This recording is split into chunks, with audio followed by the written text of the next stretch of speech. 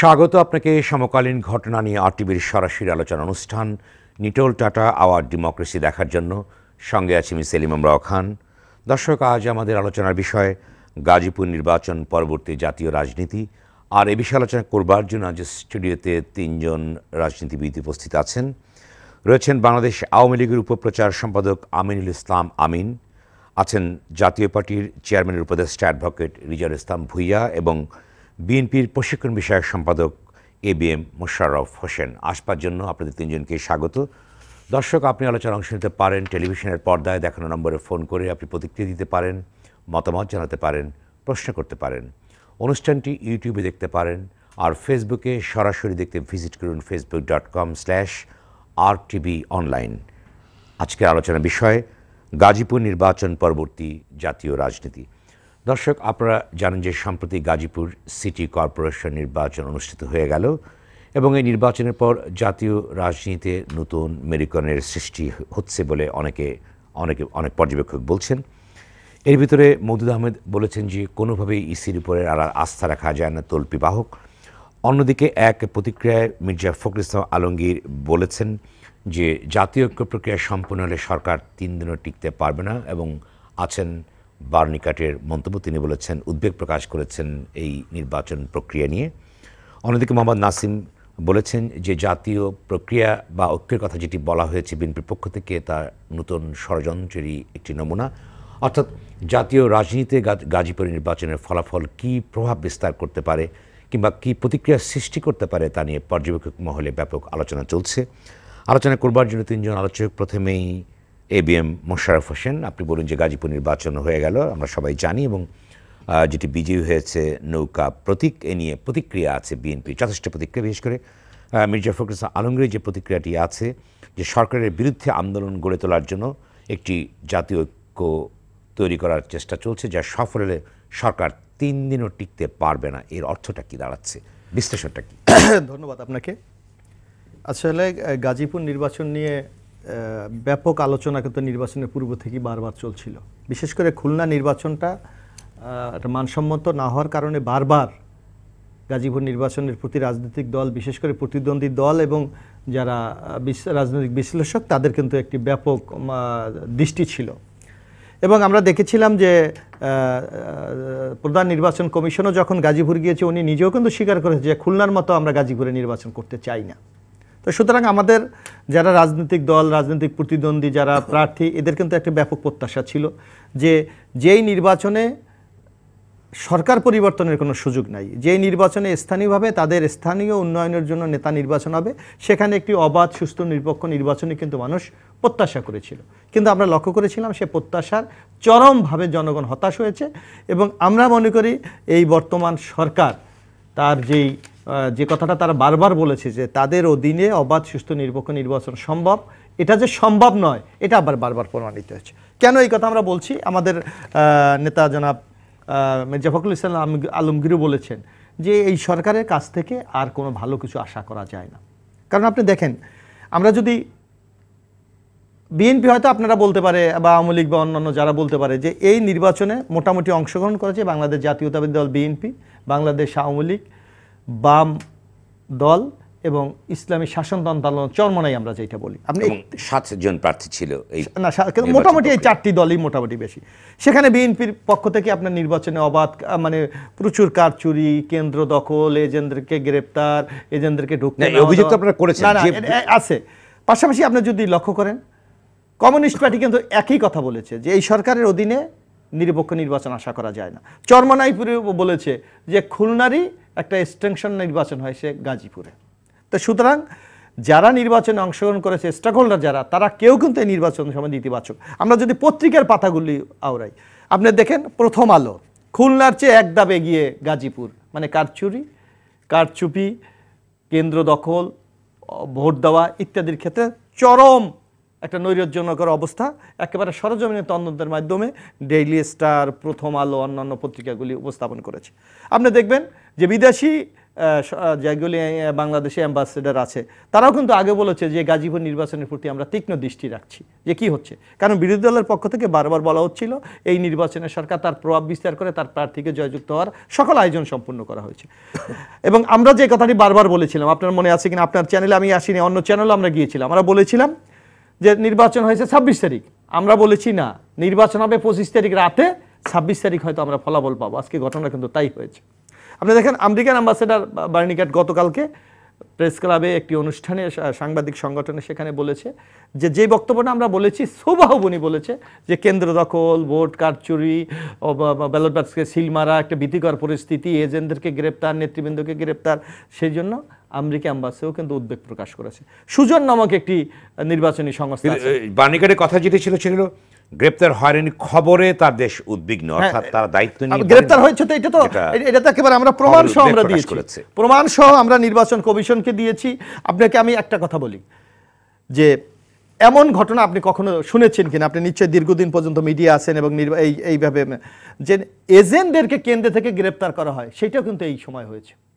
আপনি দেখবেন যে অনেকে লাইভ দেখিয়েছে যে প্রিজাইডিং অফিসারকে জিজ্ঞেস করা হয়েছে যে ধানের শীষের এজেন্ট করা, তারা টয়লেটে গেছে, বাথরুমে গেছে, আর কিন্তু সে 8টা থেকে 5টা পর্যন্ত টয়লেট থেকে তারা ফিরে আসে নাই। বরং আমরা দেখেছি আইনশৃঙ্খলা রক্ষাকারী বাহিনী তাদেরকে মাইক্রোবাসে ধরে নিয়ে একটি গাজীপুর পুলিশ লাইনে একটি জায়গায় 42 জনকে এক জায়গায় আটকে রেখেছে। তাদের কেউ ময়মনসিংহ রোডের সন্ধ্যার পর ছেড়ে দেওয়া হয়েছে, কাউকে কিশোরগঞ্জের পাকুন দিয়ে ছেড়ে দেওয়া হয়েছে, কাউকে নরসিংদীতে গিয়ে ছেড়ে দেওয়া হয়েছে, কাউকে ঢাকার আশুলিয়া ছেড়ে দেওয়া। এখন আপনারা কি করবেন? যে বিষয়গুলো নিয়ে আসছি আমরা, এই একটা অবস্থা দিলেন আপনাদের, এই অবস্থা তৈরি হয়েছে। এখন আমাদের বক্তব্য হলো যে এই সরকারের অধীনে অবাধ সুষ্ঠু নিরপেক্ষ নির্বাচন করতে এই সরকার সম্পূর্ণ ব্যর্থ হয়েছে, যার সর্বশেষ প্রমাণ লোক আছে, যার জন্য আমরা বলছি আমরা কিন্তু এই সরকারকে আরও, তারপরও বিএনপি ইচ্ছা করলে কিন্তু আগামী 3টি সিটি কর্পোরেশন নির্বাচন আছে, সেই নির্বাচন বর্জন করার মতো কিন্তু অবস্থা বিএনপির আছে বর্তমানে, কিন্তু তারপরও বিএনপি করেছে। বিএনপি বলেছে এই সরকার কতটুকু কারচুরি করতে পারে, অনিয়ম করতে পারে, দুর্নীতি করতে পারে, ধন্যবাদ মোশাররফ, আবার আসবো আপনার কাছে, দেখাতে চাই। যার হয়তো আমরা বরিশাল, খুলনা সিটি কর্পোরেশন নির্বাচনে এই সকল নাটকেরই আরেকটি পূর্ণ মঞ্চায়ন হবে, এটা হয়তো দেখার জন্য জাতি। ধন্যবাদ, আবার আসবো আপনার কাছে। আমিনুল ইসলাম আমিন, আপনি কি মনে করেন যে কয়েকটি প্রতিক্রিয়া, যদিও স্থানীয় পর্যায়ে নির্বাচন প্রতীক হচ্ছে দলীয়, কিন্তু এর প্রতিক্রিয়া জাতীয় পর্যায়ে পড়ছে এবং যেটি যুক্তরাষ্ট্রের যিনি অ্যাম্বাসেডর বাংলাদেশে আছেন তার একটি প্রতিক্রিয়ার ভেতর দিয়ে কিন্তু চলমান দৃশ্যমান হলো যে গাজীপুর নির্বাচনের কি ঘটতে যাচ্ছে জাতীয় রাজনীতিতে। আপনার কি ব্যাখ্যা আছে এই প্রসঙ্গে? বিশেষ করে মির্জা ফখরুল ইসলাম আলমগীর যে বক্তব্যটি দিয়েছেন যে 3 দিনও সরকার টিকতে পারবে না যদি জাতীয় ঐক্য প্রক্রিয়া সম্পূর্ণ হয়, কি বক্তব্য আছে? আপনাকে অনেক অনেক ধন্যবাদ। আপনার মাধ্যমে আরটিভির দর্শক যারা এই অনুষ্ঠান দেখছেন সবাইকে শুভেচ্ছা এবং সালাম। আসলে এটা বাংলাদেশের রাজনীতিতে গত কিছুদিন যাবত একটা রোগে পরিণত হয়েছে। যে দলটায় পরাজিত হচ্ছে তারা নির্বাচনে কারচুপির অভিযোগগুলো উত্থাপন করছে। এমনকি নারায়ণগঞ্জের যে নির্বাচনী দেশি বিদেশি কোনো পর্যবেক্ষকও একটি নেতিবাচক কথা বলেনি। তখন আমরা প্রথম দিকে বিএনপির কাছ থেকে এই অভিযোগগুলো শুনেছিলাম। মোশাররফ একসাথে অনেকগুলো কথা বললেন, আমি খুব একেবারে সংক্ষেপে বলি। যেমন ইলেকশন ওয়ার্কিং গ্রুপ তারা যে গতকাল মতামত ব্যক্ত করেছেন, তারা সেখানে বলেছেন 59টি কেন্দ্রে তারা গণ্ডগোলের খবর পেয়েছেন। তাহলে 425টি কেন্দ্রের মধ্যে 59টি কেন্দ্র, তাহলে নির্বাচনটা অগ্রহণযোগ্য কোন জায়গা হলো? এক। নাম্বার 2, বিএনপির হাসানুদ্দিন সরকার বিএনপির প্রার্থী, উনি বা রিজভী আহমেদ অথবা মোশাররফ ভাই অথবা বিএনপির কোনো নেতা একবারও বলেনি তার নিজের কেন্দ্রে কোনো ধরনের রিগিং, কারচুপি অথবা অন্য কোনো ইলেকশনের জন্য নেতিবাচক কিছু হয়েছে। সেই কেন্দ্রে উনি হেরেছেন। ইভিএমে 6টি কেন্দ্রে ইভিএম ভোট হয়েছে। আপনারা জানেন ইলেকট্রনিক্স ভোট প্রদান পদ্ধতি, মেশিনে ভোট প্রদান পদ্ধতির মধ্যে ম্যানিপুলেশনের কোনো জায়গা নেই। সেখানে কিন্তু এই যে রেজাল্ট আমরা পেয়েছি সেই রেজাল্টের প্রতিবিম্বিত হয়েছে। এখন এর পরেও কেউ যদি বলে যে সে নির্বাচন ফেয়ার হয়নি, সে নির্বাচনে ব্যাপক কারচুপি হয়েছে, এই নির্বাচনের মাধ্যমে নির্বাচনী ব্যবস্থাকে শেষ করে দেওয়া হয়েছে, এখন বিএনপির প্রার্থী জিতবে কীভাবে? আপনি দেখেন বিএনপিতে 26 তারিখ আগ পর্যন্ত মেয়র ছিলেন আব্দুল মান্নান সাহেব নমিনেশন না পেয়ে ক্ষোভে দুঃখে আমরা পত্রিকা যেটা পড়েছি, উনি বলেছেন যদি লন্ডনে আমি টাকা পাঠাতে পারতাম নমিনেশন আমি পেতাম। সেটা বলার পর থেকে নির্বাচনের আগের দিন পর্যন্ত তাকে কোথাও বিএনপির প্রার্থীর পক্ষে ভোট চাইতে ক্যাম্পেইন করতে আমরা দেখিনি। ইভেন উনি একজন সাবেক মেয়র হিসাবে ওনার ভোটাধিকার প্রয়োগের কোনো সচিত্র প্রতিবেদন অথবা ছবি আমরা ইলেকট্রনিক অথবা প্রিন্ট মিডিয়ায় দেখিনি। এখানে যেখানে বিএনপির ইন্টারনাল পজিশন, সেই জায়গায় বিএনপি আওয়ামী লীগকে বারবার দোষ দেবে। আরেকটা বিষয় যেটা হচ্ছে কি, আপনি কর্নেল মিজান বিএনপির অবসরপ্রাপ্ত কেন্দ্রীয় কমিটির মেম্বার, ওনার অডিও ট্যাপটা তো খুবই ক্লিয়ার যে বিএনপি নির্বাচনের আগে থেকে এই নির্বাচন প্রক্রিয়াটাকে বিতর্কিত করার জন্য কি কি করেছেন, এটা তার অডিও ট্যাপের মাধ্যমে একেবারে ক্রিস্টাল ক্লিয়ার একটা বিষয়।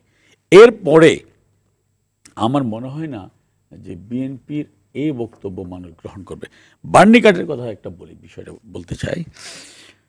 বার্নি কার্ড উদ্বেগ প্রকাশ করেছেন গাজীপুরের নির্বাচন নিয়ে, কিন্তু বার্নি কার্ড এই নির্বাচনটাকে ষড়যন্ত্রের কবলে ফেলে কর্নেল মিজান সাহেবরা যে কনস্পিরেসি করে বিতর্কিত করতে চেয়েছেন সেটি নিয়ে কিন্তু কোনো উদ্বেগ প্রকাশ করেনি। এটা একটা আশ্চর্য বিষয়।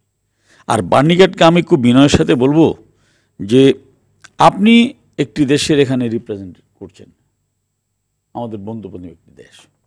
আপনার দেশে নির্বাচনটা কেমন হয়েছিল? আপনার দেশে একেবারে সদ্য যে আপনার দেশে কয়েকদিন আগে যিনি প্রেসিডেন্ট হলেন ডোনাল্ড ট্রাম্প, সেই নির্বাচনে আপনার রাশিয়ার কেজিবির যে বা পুতিনের যে একটা পার্ট, সেটা নিয়ে এখনো শুনানি চলছে। অর্থাৎ ওদের দেশের সর্বোচ্চ পর্যায়ের নির্বাচন, এটা স্থানীয় সরকার নির্বাচন না, কংগ্রেসের নির্বাচন না, একেবারে সর্বোচ্চ প্রধান প্রেসিডেন্টের নির্বাচন। সেই নির্বাচন নিয়ে এখনও আদালতে শুনানি চলছে। আপনি সেইটাই নাক না গলিয়ে সেটাকে আপনি সমাধান করবেন সে চিন্তা না করে কর্নেল মিজানরা কীভাবে বাংলাদেশে একটি লোকাল নির্বাচনকে বিতর্কিত করার ষড়যন্ত্র করেন সেটা বিবেচনা না নিয়ে আপনি বলে ফেললেন যে আমি খুব উদ্বিগ্ন। মোশাররফ ভাই ঠিকই বলেছেন যে বিএনপি যে কথা বলছেন সে কথায় বার্নি কার্ড বলছেন, তাহলে তার কিছু বলার নেই। এখন মির্জা আমরা যে আশঙ্কাটা করেছিলাম, সেই আশঙ্কা এখন তাদের ফখরুল সাহেব যে কথা বলতেন, তাহলে এই যে ওনারা যে আশঙ্কা করেছিলেন সেই আশঙ্কা কথাই বার্নি কার্ড বললেন। মিজান সাহেবরা যে অডিও টেপ আমরা শুনেছি, তাহলে আপনি কি ষড়যন্ত্রের গন্ধ পাচ্ছেন? ক্রিস্টাল ক্লিয়ার, এটা গন্ধের কোনো বিষয় না, এটা তো ক্লিয়ার বিষয়। অডিও টেপটা তো আমরা যদি বদি না হয় আমরা তো কানে শুনেছি। এবং কর্নেল মিজান তো বিএনপির পক্ষ থেকে কেউ বলা হয়নি যে এটা ওনার কণ্ঠ না, এটা থেকে একেবারে ক্লিয়ার একটা বিষয়, তাই না? এখন মির্জা ফখরুল সাহেব বলছেন যদি জাতীয় ঐক্য সম্পন্ন হয় 3 দিনে সরকার টিকবে না। এখন হাসবো না কাঁদবো বলেন। আন্দোলন বাংলাদেশে 2018 সালে হবে অথবা ভবিষ্যতে হবে, সেটা নতুন অতীতে হয়েছে, সেটা নতুন কোনো বিষয় নয়। বাংলাদেশ সৃষ্টির আগে থেকেই এদেশের মানুষ আন্দোলন করেছে, আন্দোলন হয়, আন্দোলনের রাস্তায় মানুষ নামে। কখন নামে?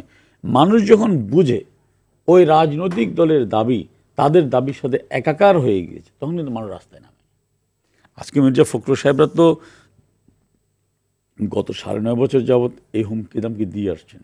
ঈদের পরে আন্দোলন, বর্ষার পর আন্দোলন, বর্ষা থামার পর আন্দোলন, কোরবানের পর আন্দোলন, কই মানুষ তো রাস্তায় নামে। আসবো আবার আপনার কাছে। রেজাউল ইসলাম ভাইয়া, আপনি কি মনে করেন এই সাম্প্রতিক যে মন্তব্য আছে 3 দিনও সরকার টিকবে না, যেটি বলেছেন মির্জা ফখরুল আলমগীর, এবং কী ধরনের আরও ইম্প্যাক্টগুলো পড়তে পারে, প্রভাবগুলো পড়তে পারে জাতীয় নির্বাচনের উপরে, যে ইঙ্গিতগুলো আমরা বিভিন্ন বক্তব্য প্রতিক্রিয়া লক্ষ্য করছি জাতীয় নেতাদের, আপনার কি ব্যাখ্যা আছে প্রসঙ্গে? ধন্যবাদ আরটিভির দর্শকবৃন্দ এবং আমার 2 সহযোগী সহ আপনাকে। প্রথমে তো বলতে চাই যে গাজীপুরের নির্বাচন, তার পরবর্তীতে ওনার মন্তব্য সম্বোধন হলো। গাজীপুরের নির্বাচন কিছু ভুল ত্রুটির মধ্য দিয়ে, কিছু অনিয়মের মধ্য দিয়ে একটা গ্রহণযোগ্য নির্বাচন হয়েছে বলে আমরা মনে করি। 2টি সেন্টারে 90% ভোট পড়েছে, 40টির বেশি সেন্টারে 80 থেকে 90% ভোট পড়েছে। আর নির্বাচনী পর্যবেক্ষণ সংস্থা যেগুলো দেখেছে সেটা 60 থেকে 70টা কেন্দ্রে আপনার হয়েছে কি যেন বলে ওনারা অনিয়ম দেখতে পেয়েছে। 400-র অধিক যেখানে কেন্দ্র, সেখানে এই বিবেচনা করলে আমাদের 25টি কেন্দ্র, সেখানে বিবেচনা করলে আমাদের দেশের রাজনীতির কালচার, নির্বাচনের কালচার, গণতান্ত্রিক কালচার যে অবস্থানে চলে গিয়েছে, সেই তুলনায় আমি বলবো যে একটু বেটার নির্বাচন হয়েছে।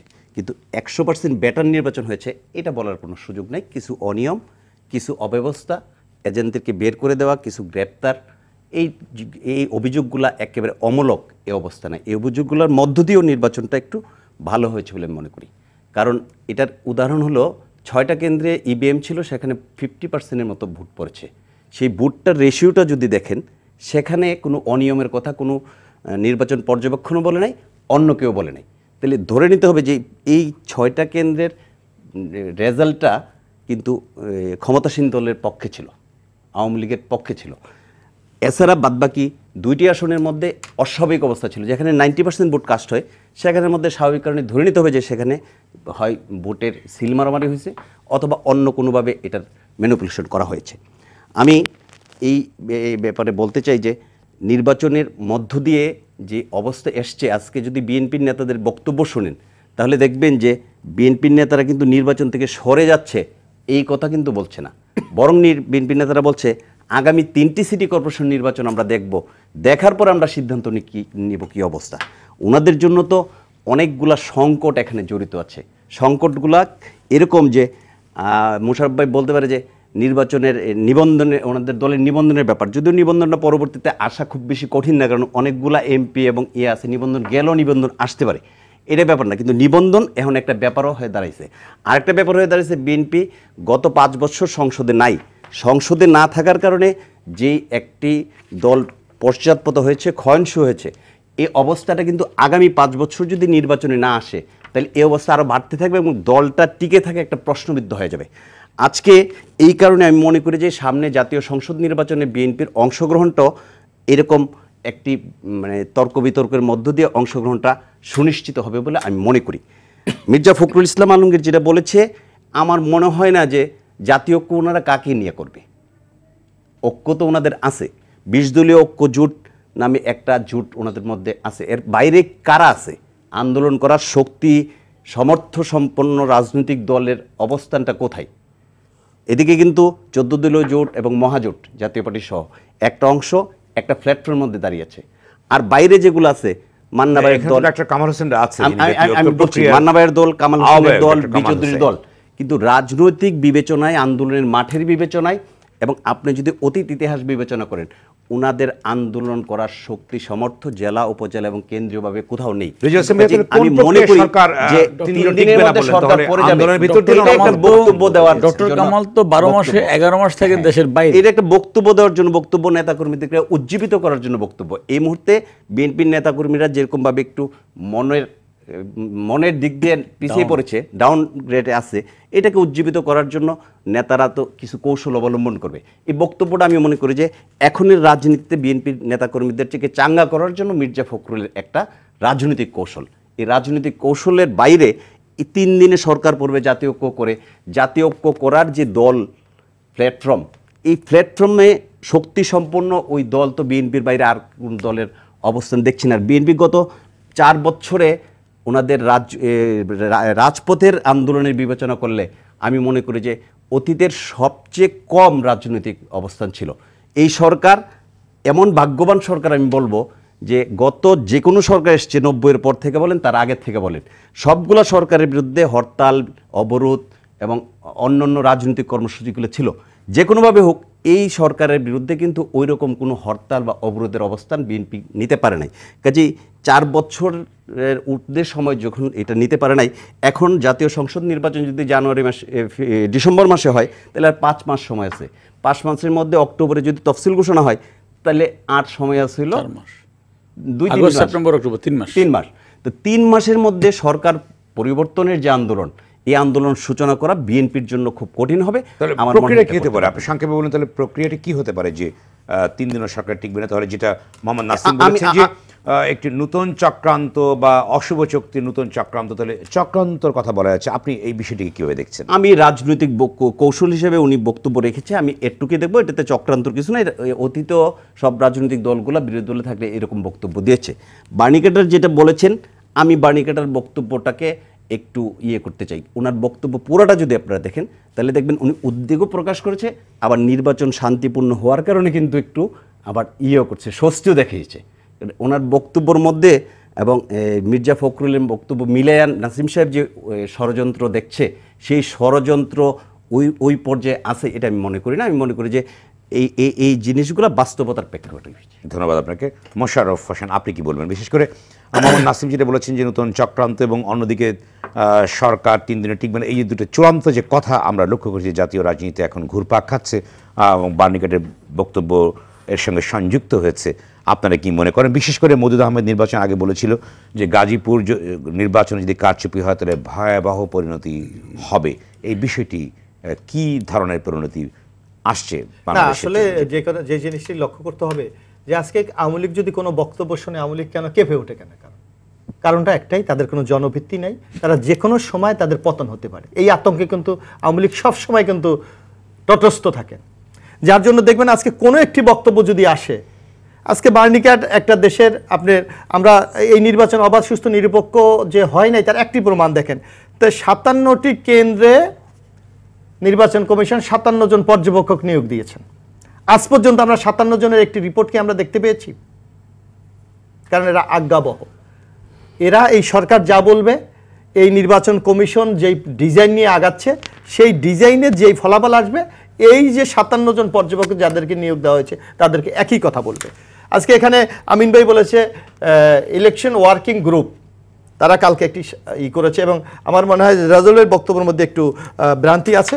তারা 159টা কেন্দ্র শুধু তারা পর্যবেক্ষণ করেছে, কারণ একটা পর্যবেক্ষক টিমের পক্ষে 425টি কিন্তু করা সম্ভব নয়। সে 159টির মধ্যে তারা দেখিয়েছে যে 46.5% কেন্দ্রে অনিয়ম হয়েছে, মানে 50% আপনি প্রায় অনিয়ম হয়েছে। তো একটা নির্বাচনে বাংলাদেশের মতো দেশে আওয়ামী লীগ বিএনপির মতো বড় দলে কম্পিটিটিভ ইলেকশন হলে আপনার ফলাফল পার্থক্য হয় কত? যদি এখানে 11, যেমন গতবার বিএনপি আওয়ামী লীগের মধ্যে 1,06,000 ভোটের যেটা ব্যবধান হয়েছিল, এর আগে গাজীপুরে আরও কম ব্যবধান হয়েছিল। তো যদি 50% কেন্দ্রে আপনার ভোট চুরি হয়, ডাকাতি হয়, কাপ চুরি হয়, তো সেখানে আপনি রেজাল্ট কোনটা এটা আপনি আইডেন্টিফাই করবেন কিভাবে? সেটার তো কোনো সুযোগ নাই।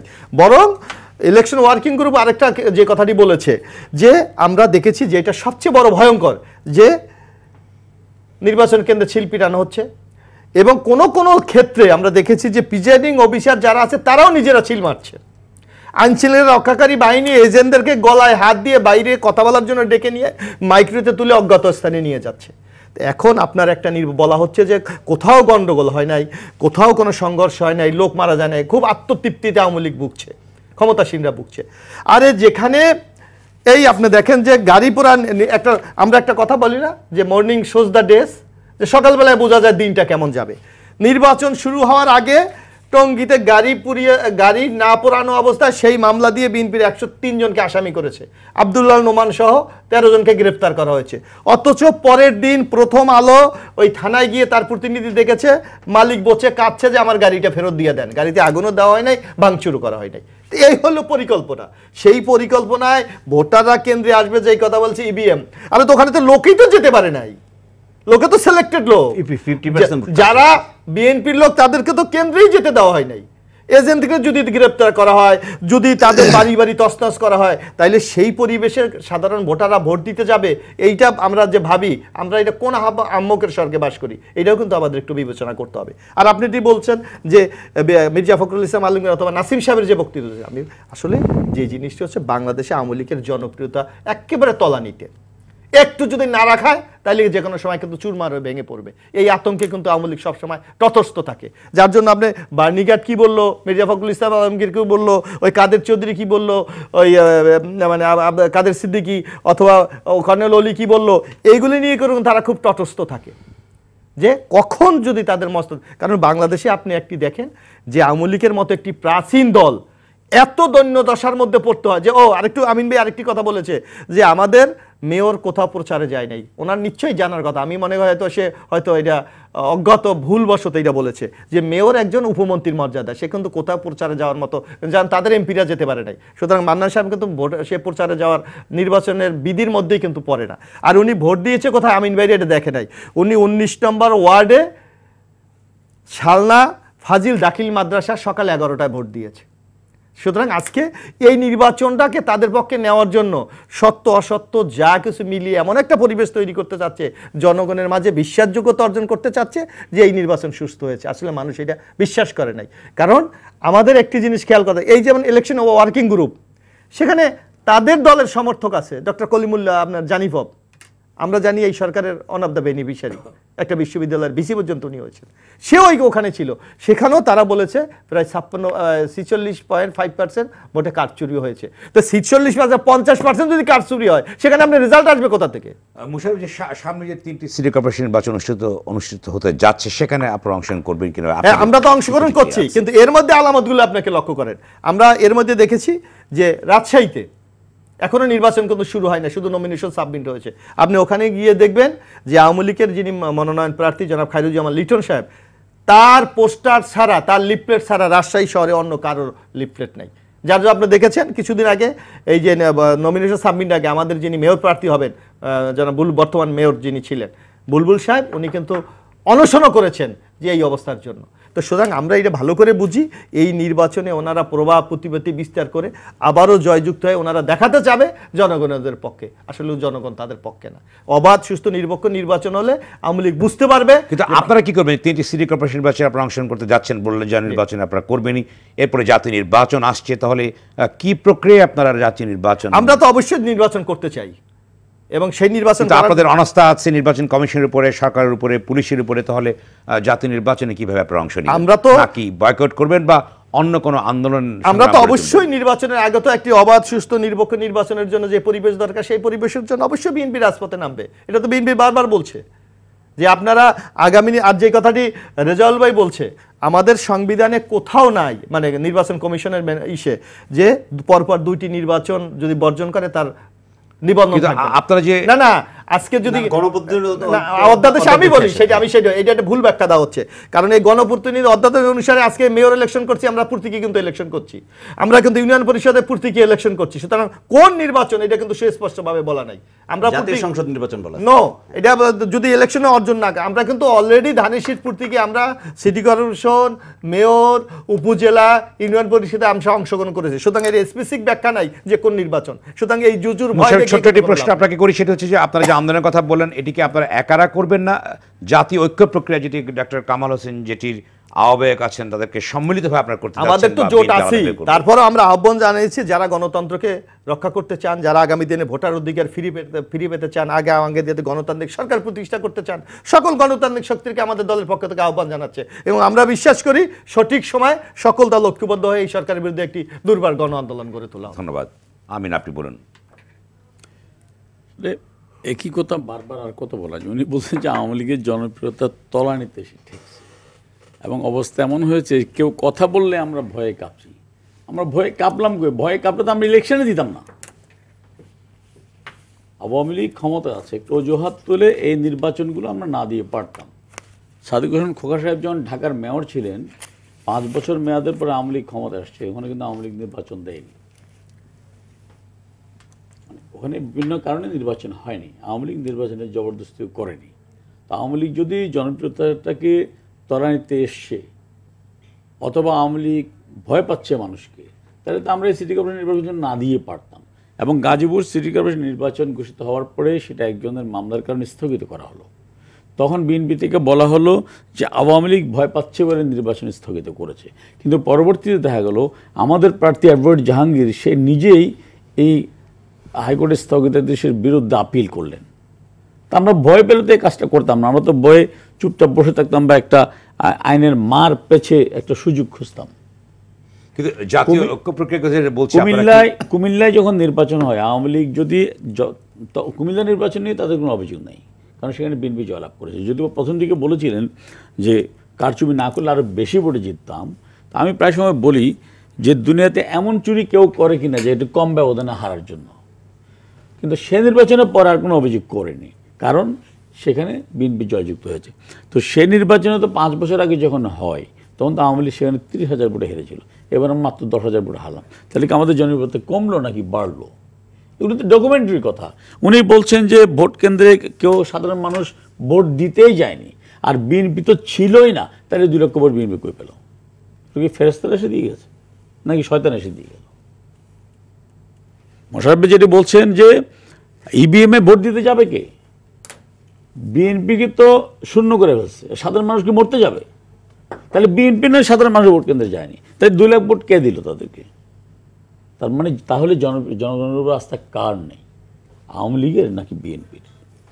আর আপনি যেটা বলছেন যে কিন্তু জাতীয় ঐক্য, জাতীয় ঐক্যের কথা বলেছে, কিন্তু যেটি বলেছে নতুন চক্রান্তের কথা, তাহলে জাতীয় ঐক্য যদি তারা গড়ে তুলেছে, চক্রান্তটি কোথায়? আমি আপনারা একটা কথা বলি, এটা হচ্ছে একটা নাসিম ভাইয়ের কথাটাকে আমি একেবারে উড়িয়ে দিতে চাই না। সেটা এই কারণেই, যদি এমন হয় যে রেজাউল ভাই যেটা বললেন যে বিএনপি তাদের কর্মীদেরকে বোস্ট আপ করার জন্য এই কথাটি বলছেন, তাহলে ইটস ওকে। আর যদি মনে করি যে না 3 দিনের মধ্যে সরকার পতন সম্ভব, তাহলে তো definitely there is some conspiracy. কারণ 3 দিনে কেমন, কোনো লক্ষণ তো নাই, কেন মানুষ রাস্তায় নামবে? মানুষ আজকে কোথাও অসুখী, আপনি যান, আপনি যে এখন তো রাত বাজে 12টা, এখন কারণ বাজারে দেখবেন লক্ষ লক্ষ মানুষ যে তাদের কাঁচা বাজার, সে বিভিন্ন বাজার নিয়ে গ্রাম থেকে আসবেন, ওদের জিজ্ঞেস করেন তাদের জীবনযাত্রা কেমন, ওরা বলে যে আমরা ভালোই আছি। তাহলে সরকারের বিরুদ্ধে নামবে কেন? একটা রিক্সাওয়ালার ইনকাম আজকে 30,000 টাকার নিচে কোনো রিক্সাওয়ালার ইনকাম নেই পার মান্থ মিনিমাম। তাহলে কিসের ষড়যন্ত্রের একজন অনুমান করছেন আপনারা? আপনাদের নেতা যেটি বলেছেন, বিএনপির জন্মের রসায়নটা কি? ওরা কি জনগণের ভোটের ক্ষমতা এসেছিল? Crystal clear. বিএনপি তো যেমন 1949 সালে 23 জুন আওয়ামী লীগ রাস্তায় একটা সংগঠনের জন্ম দিয়েছিল কিছু মানুষ ক্ষমতাসীন মুসলিম লীগের বিরুদ্ধে, এবং তাদের কিছু ইস্যু ভিত্তিক আন্দোলন ছিল। সেই আন্দোলনগুলোর কথা তারা মানুষকে বলেছে, মানুষ সেটা অ্যাকসেপ্ট করেছে, করে আওয়ামী লীগের পতাকাতে ঐক্যবদ্ধ হয়েছে। একটি স্বপ্ন দেখিয়েছিল, সেই স্বপ্ন ছিল স্বাধিকার, তার পরবর্তীতে স্বায়ত্তশাসন এবং স্বাধীনতা।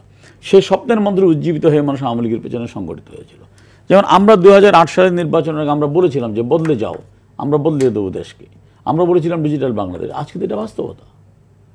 সেদিন অনেকে হেসেছিলেন, অনেকে মনে করেছিলেন ডিজিটাল বাংলাদেশ মানে ঘরে ঘরে কম্পিউটার হবে, বাচ্চারা সেখানে বসে গেমস খেলবে। Not that.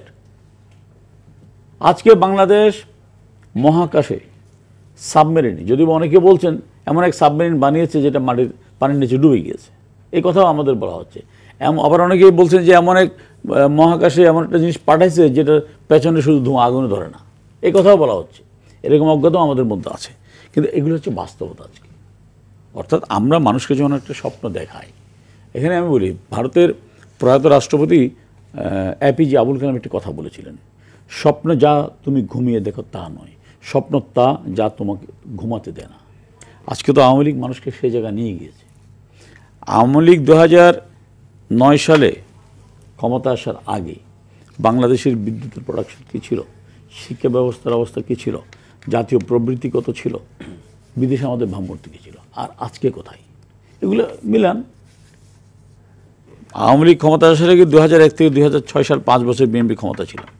সে 5 বছর বাংলাদেশ দুর্নীতি। কিন্তু আমি যে অশুভ শক্তি নতুন চক্রান্ত, এটি আপনারা কেন, আমি সেই বিষয়টি কি আলোচনা করতে চেয়েছি। আসলে এটা তো খুবই ক্লিয়ার। আমি বললাম যে 3 দিনের মধ্যে সরকারের পতন হবে। ধরেন যে রেজাউল ভাই যেটা বললেন, যেখানে ডক্টর কামাল হোসেন আছে কথা বলা হয়েছে, ডক্টর কামাল সাহেব তো 11 মাস থাকেন বিদেশে, 12 মাসে 11 মাস বিদেশে থাকেন, তো জনগণের সাথে তার কোনো সম্পর্ক নেই, পরিচয় নেই। আওয়ামী লীগের মতো দল থেকে উনি নমিনেশন পেয়ে মিরপুরের মতো জায়গায় দাঁড়াইতে পারেন না, মানে বলার মতো ভোট পান না, অর্থাৎ মানুষের সাথে সম্পর্কহীন। তাহলে এই মানুষগুলিকে নিয়ে মান্না ভাই ডাকসুর সাবেক ভিপি, কিন্তু আজকের বাস্তবতা উনি কি? আপনি বলতে চাইছেন আন্দোলন গড়ে তুলতে পারবে না? না, আন্দোলন হতে পারে যদি আন্দোলনটা মানুষের স্বার্থের সাথে মিলে যায়, মানুষের চিন্তার সাথে যদি একটি রাজনৈতিক দলের চিন্তার মিলন হয়, ইস্যুভিত্তিক আন্দোলন হয়, তাহলে সেখানে মানুষ রাস্তায় নেমে। যেমন ধরেন আপনার গোলাম রাব্বানী কানসার্টে বিদ্যুতের দাবিতে আন্দোলন করেছিল, লক্ষ লক্ষ মানুষ রাস্তায় নেমে এসেছিল। হ্যাঁ, কিন্তু যদি মানুষ যদি সম্পৃক্ত না হয়, তাহলে এই যে চক্রান্তের কথা তাই বলছি, যে মানুষ তো সম্পৃক্ত হবার কোনো সুযোগ না, সম্ভাবনা নেই। তাহলে নিশ্চয়ই একটা কনস্পিরেসি, নাহলে কিসের ভিত্তিতে বলছেন 3 দিনে সরকার টিকবে না? অর্থাৎ আপনার ষড়যন্ত্রের গন্ধ হতে পারছে। আমি আসবো এটি বিরতির পরও। দর্শক, সময় হলে বিরতির। আপনারা দেখছেন আলোচনা অনুষ্ঠান নিটল ডাটা আওয়ার ডেমোক্রেসি। ফিরছি শীঘ্রই, সঙ্গেই থাকুন।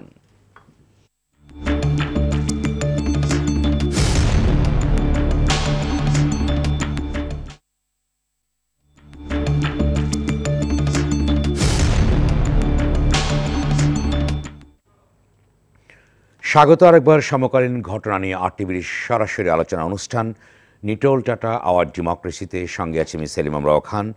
আলোচনার বিষয়ে গাজীপুর নির্বাচন পরবর্তী জাতীয় রাজনীতি। আর এই বিষয়ে আলোচনা করবার জন্য স্টুডিওতে আছেন আমিনুল ইসলাম আমিন, রেজাউল ইসলাম ভুইয়া এবং ABM মোশাররফ হোসেন। রেজাউল ইসলাম ভুইয়া, আপনি কি মনে করেন যেখানে বলা হচ্ছে যে অশুভ শক্তির নূতন চক্রান্ত মোহাম্মদ নাসিম বলেছেন এবং যার প্রেক্ষিতে বলেছেন মির্জা ফখরুল ইসলাম আলমগীরের বক্তব্যের প্রেক্ষিতে বলেছেন, আপনি কি মনে করছেন যে জাতীয় নির্বাচন সামনে অল্প কয়েক মাস পরেই হবে?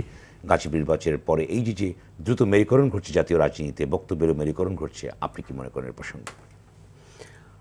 আমি মূলত এই প্রসঙ্গে আগের বক্তৃতায় বলেছি, তারপরেও আপনি যেহেতু বিষয়টি উপস্থাপন করেছেন, আমি বলতে চাই যে গত 23 তারিখে মাননীয় প্রধানমন্ত্রী আওয়ামী লীগের একটি বর্ধিত সভা গণভবনে আয়োজন করেছিলেন। ওনার বক্তব্যর কিছু অংশ যদি আপনি দেখেন তাহলে দেখবেন যে উনি ওনাদের MP প্রার্থী যারা হবে তাদের উদ্দেশ্যে বলেছেন যে আপনারা এলাকার জনগণের সাথে থাকেন এবং এটাও বলেছেন যে কাজ করবেন, টাকা নেবেন। ভোটের জন্য যখন যাবেন, এটা মাননীয় প্রধানমন্ত্রীর বক্তব্য, তখন কিন্তু লোক বলবে যে আমি তো টাকা দিয়া কাজ দিয়েছি, আপনাকে ভোট দেব কেন? এই বক্তব্যটা এই কারণে বললাম যে জাতীয় সংসদ নির্বাচনটা কিন্তু খুবই সেন্সিটিভ এবং গুরুত্বপূর্ণ এবং খুব অল্প সময়ের মধ্যে হবে এবং এটাকে রাষ্ট্র এবং দলের সর্বোচ্চ পর্যায় থেকে গুরুত্ব সহকারে দেখা হচ্ছে। সেই ক্ষেত্রে সিটি কর্পোরেশন নির্বাচন এবং তার পরবর্তীতে এই নেতৃবৃন্দের বক্তব্য, এটা একটা যোগসূত্র আছে এখানে। আওয়ামী লীগের প্রার্থীরা এবং আওয়ামী লীগ মনে করছে যে এই 3 সিটি কর্পোরেশন 4 সিটি কর্পোরেশন যে নির্বাচন হচ্ছে সেই নির্বাচনগুলোতে আমাদের জয়লাভ করে আসতে হবে। কী কারণে জয়লাভ করে আসতে হবে? যদি এটা জয়লাভ না করি তাহলে পরবর্তীতে এটার এফেক্টটা জাতীয় সংসদ নির্বাচনে পড়বে এবং নির্বাচনটা ক্ষতিগ্রস্ত হবে। এমনিতেই আওয়ামী লীগের অনেক উন্নয়ন, কিন্তু মানুষের মধ্যে কী কারণে যেন আওয়ামী লীগের প্রতি একটা ভীতিও আছে, এটা হলো বাস্তবতা।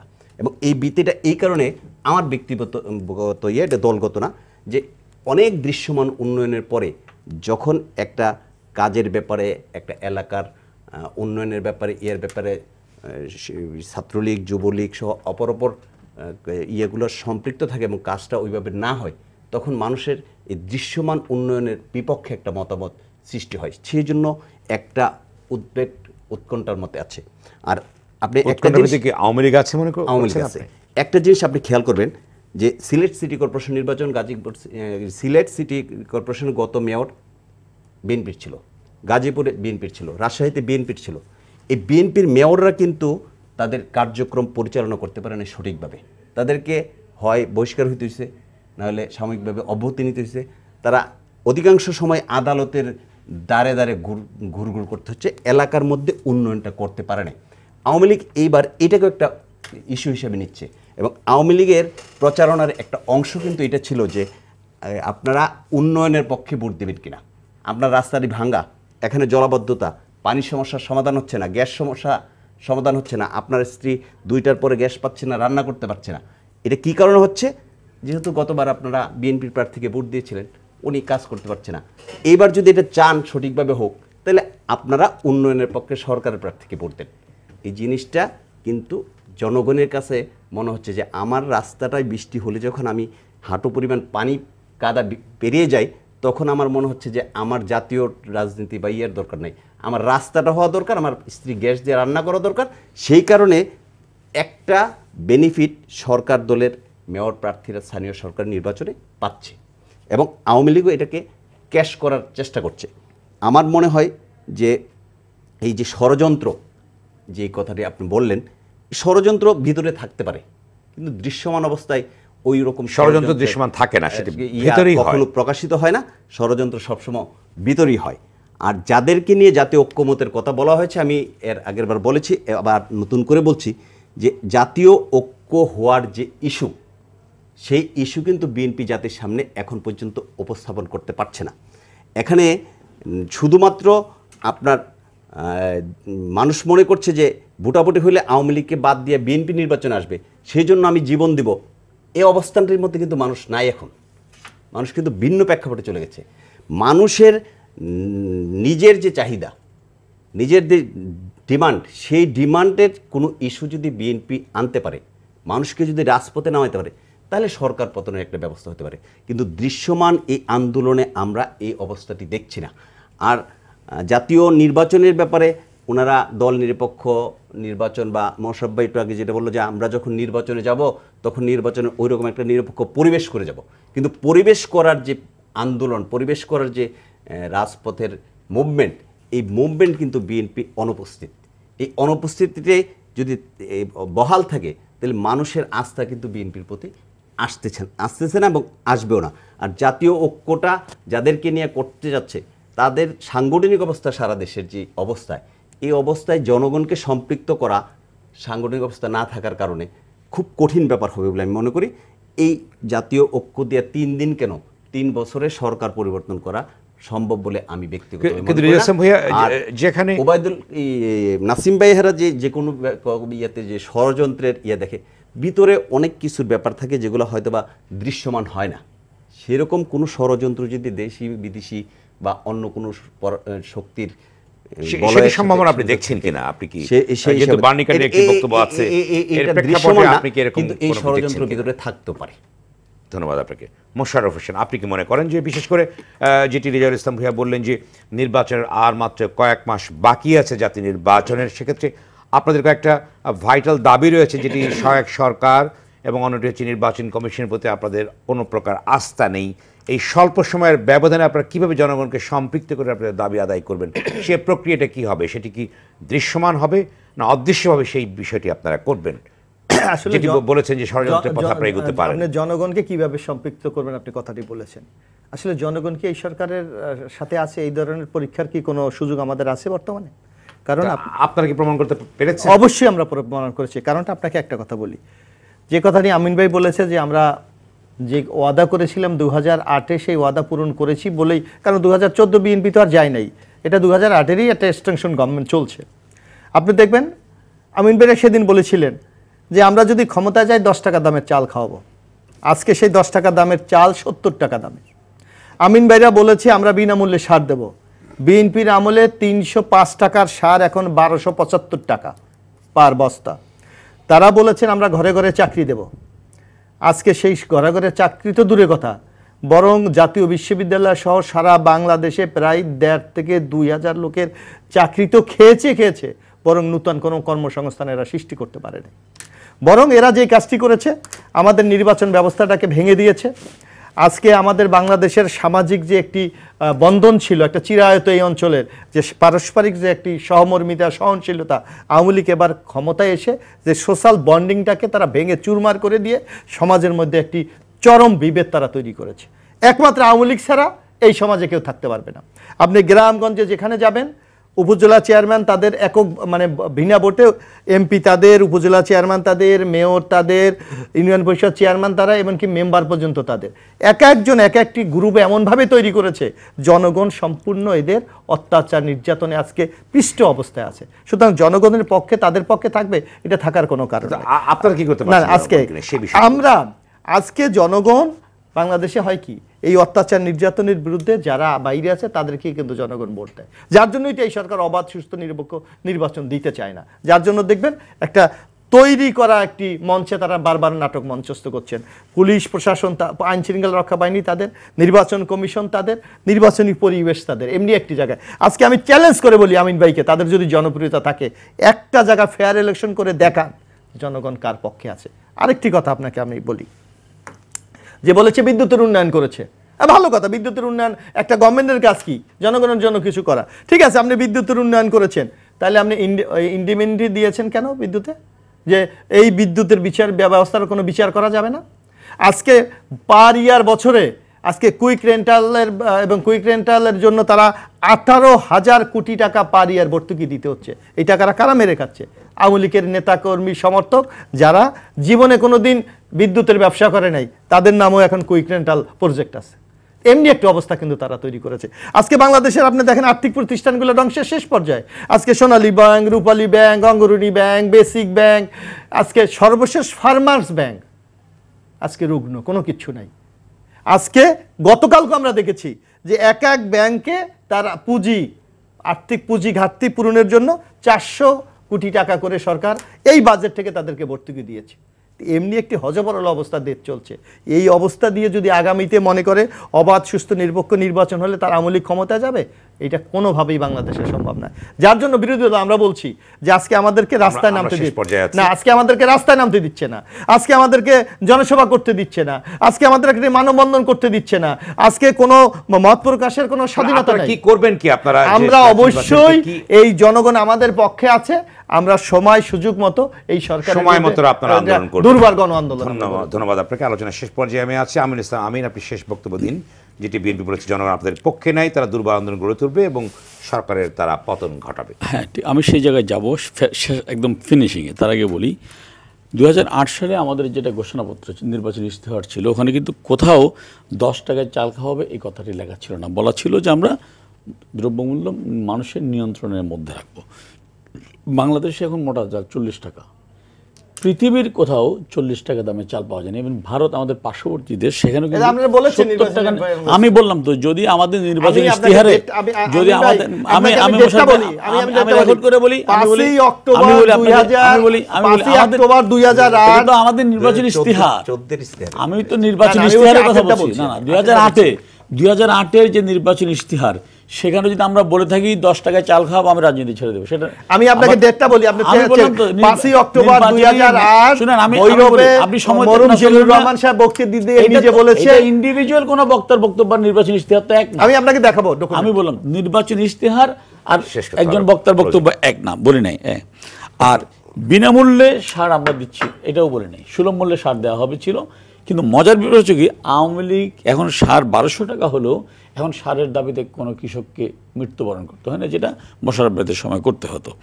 এখন ব্যাংক প্রসঙ্গ, হ্যাঁ আমি স্বীকার করি ব্যাংকে অনিয়ম হয়নি, যদি আমি বলি সেটা একটা মহামিথ্যাচার হবে। সে মিথ্যাচার রাজনীতি আওয়ামী লীগ করে না। কিন্তু এখানে সবচেয়ে ইতিবাচক যে বিষয়টা, এই ব্যাংকের অনিয়ম না, নানা অনিয়মে যারা জড়িত কেউ কিন্তু রেহাই পাচ্ছে না। আজকে এখনও আওয়ামী লীগের একজন এমপি জেলখানায়, দুর্নীতির অভিযোগ থাকার কারণে আওয়ামী লীগ আরেকজন এমপিকে 3 মাস জেল থেকে জামিন নিতে হয়েছে। বাংলাদেশে অতীতে কখনোই কোনো সরকারের নিজের দলের বিরুদ্ধে এরকম অভিযানের কোনো প্রমাণ নাই। এটা আমরা সুশাসনের পথে শেষ করি। উনি বলছেন যে আমাদের জনপ্রিয়তা একেবারে তলানিতে। আমি শুধু বলি, নির্বাচন শুধু না, গ্যালপকে আপনি চিনেন, আমেরিকান একটা জরিপকারী সংস্থা, পৃথিবীর সবচেয়ে পুরনো এবং সবচেয়ে নির্ভরযোগ্য প্রতিষ্ঠান হচ্ছে গ্যালপ। সে গ্যালপ 1.5 বছর আগে বাংলাদেশের উপরে যে সার্ভে করেছে, সেখানে বাংলাদেশের 75% মানুষ বলেছে শেখ হাসিনার নেতৃত্বে আমরা এখন ভালো আছি। অর্থাৎ আপনারা বলছেন জনগণ আপনাদের পক্ষে। আমরা, এটা আমাদের কথা না, এটা গ্যালপের কথা। এবং একই সাথে বিশ্বের আরও বেশ কয়েকটি জরিপকারী প্রতিষ্ঠান বলেছে বর্তমান বাংলাদেশ ঠিক পথে আছে। এমনকি মধ্যপ্রাচ্য ভিত্তিক একটি পত্রিকারও রিপোর্ট হচ্ছে বাংলাদেশ অর্থনীতিতে এখন নতুন করে জাগিয়ে উঠছে। ধন্যবাদ। যে কারণে আজকে আমরা মনে করি মানুষ আমাদের সাথে আছে। জরিপ বলছে আপনাদের পক্ষে এবং তারা বলছে জনগণ আপনাদের পক্ষে নাই। প্রমাণ করবে যে কে কার পক্ষে আছে। ধন্যবাদ আমিনুল ইসলাম, ধন্যবাদ রেজাউল ইসলাম ভূঁইয়া, ধন্যবাদ ABM মোশাররফ হোসেনের সময় দেওয়ার জন্য, ধন্যবাদ আপনাদের সবাইকে আলোচনা অংশ নেওয়ার জন্য। আপনারা যারা টেলিভিশনের পর্দায় এবং ফেসবুকে আলোচনা শুনছেন, আপনাদেরকে ধন্যবাদ জানিয়ে রাখি। নিটোল টাটা ডেমোক্রেসি অনুষ্ঠানটি সপ্তাহের শুক্র, শনি এবং রবিবার সম্প্রচার হয়। দেখার আমন্ত্রণ। সবাই ভালো থাকুন, সুস্থ থাকুন, নিরাপদে থাকুন।